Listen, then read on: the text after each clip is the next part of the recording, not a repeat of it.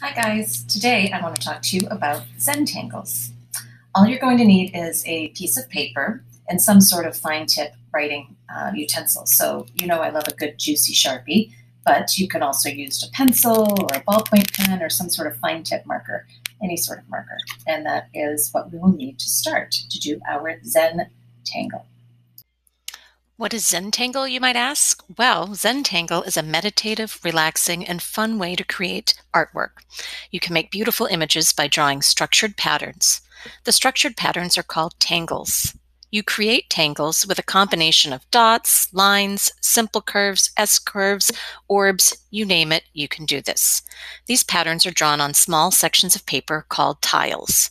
We call them tiles because you can then assemble these tiles, into what is called a mosaic. Zentangle is a non-representational and unplanned artwork, so you can really focus on each stroke and not worry about the end result. If you make a mistake, you just kind of roll with it and figure it out from there. There's no up or down to Zentangle art. In fact, you can most easily create Zentangle art by rotating your tile as you tangle. Always keep your hand in a relaxed position.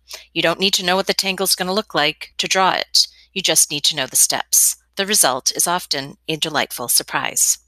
So as you create a beautiful Zentangle image, you'll likely enjoy increased focus, creativity, self-confidence, and an elevated sense of well-being.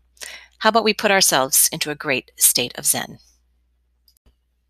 So if you go to the Google Classroom into the resources page or the classwork page, there are a couple of resources that you could find to help with the Zentangle. One is called the Line and Pattern Guide, and they look sort of like this, or just like this.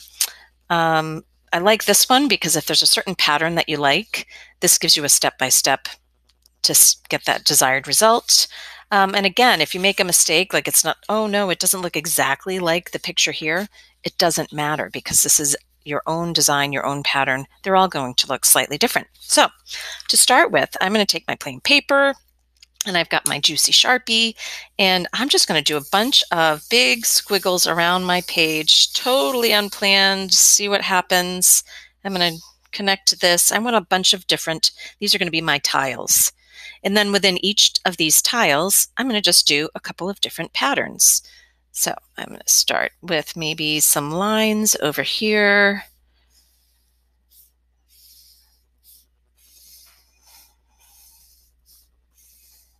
Maybe I'll add some dots in there.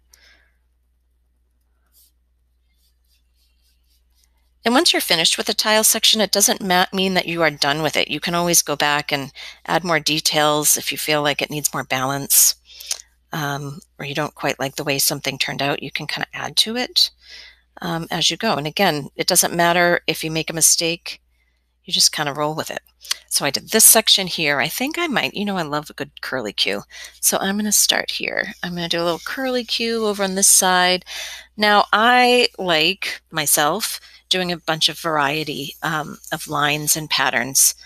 My mother always said variety is the spice of life. So I'm going to do some curly Q lines over here. So you might do some thin lines. You could do thick lines, curvy straight lines. It's totally up to you. And then I'm going to fill in this whole tile section with a curly Q pattern. And once again, I can't say this enough. I do not have a plan to do this. I'm just kind of winging it. And it's coming out, I don't know, pretty great if I say so myself. So I'm going to pause here for my talking, and I'm going to just fill in some of my other areas with different ideas.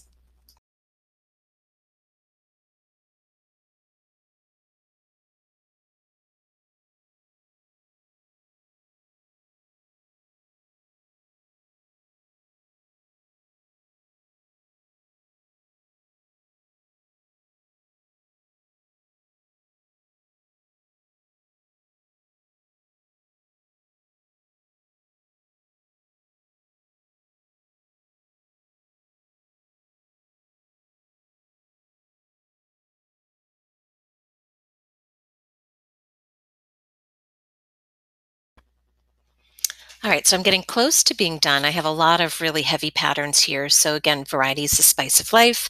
We like to have a nice balance too. So we might have some heavy areas and some lighter areas. So this is pretty heavy here, but then I don't have anything really heavy here. So my plan, I think, is to do something a little bit heavier in this spot to balance out my artwork. Now this, I had a lot of white space in here. So now I'm kind of going back, and I don't love it that it's all filled up with those little polka dotties. I don't want it to be too heavy. I want to leave a little white space. So I'm going to just put some polka dots here and there, hither and yon. And I think that's good. Sometimes it's nice just to stop, step back, look at it, and then come back to it later. So again, I think I need something that's a little bit heavier here. So I'm looking at my little reference sheet. And this was awfully geometric, straight lines. So I think I might do some curvy lines here. And I want them to be a little bit heavier. So I think I'm going to color in maybe every other one so it gets that nice bold dark line in between each of these. And it kind of balances out where it should be heavy and not heavy. And now that I have that done, I'm rushing a little bit here because I don't want to bore you to tears, but maybe I'm going to do a nice little light line in the middle just to give it a little bit more interest. That sounds good. And again, I wanted to do something kind of heavy over here. So looking at my little Zentangle patterns, ooh, I could do like a checkerboard pattern. So I'm going to do a quick checkerboard pattern here. And again, if you've noticed, sometimes I rotate my paper to help with some ideas. I think I'll put a circle in the middle. So I'm going to pause here, finish this up, and then I will come back to you. Okay, so I have it all filled in, and I'm just kind of stepping back, looking at it, seeing where I can give little tweaks to make it look a little bit better. I think I'm going to fill in these last little zigzags into black, and that might balance out the artwork a little bit. Sometimes I have a hard time just knowing when to stop already, but I don't know. I find when I do this that I'm just like turn off my brain, and the only thing I think about is drawing these lines and repeating patterns, and it helps me kind of meditate, take your mind off of things. My son, when he was in 3rd grade, he had a great saying. He used to love to draw as well. And he said, oh, when I'm feeling hot, when my brain is feeling hot, sometimes I just like to cool it down with some coloring or drawing. So especially these days when your brain's feeling a little hot, not really sure what's happening, it's just nice to chill, draw some lines, make some patterns, and you're going to end up with a nice piece of artwork. Almost done here, people. I can't stop now that I've started. I'm really missing everyone. All right, finishing it up, and there we go. There is my beautiful Zentangle that I've created. I'm going to rotate it a little bit and see. I think I might like it better. I think I like it like this. And you know you always have to put your name on your artwork. So I'm going to sign my name right down here. Put your name on it, and you are done. Have a nice day, guys.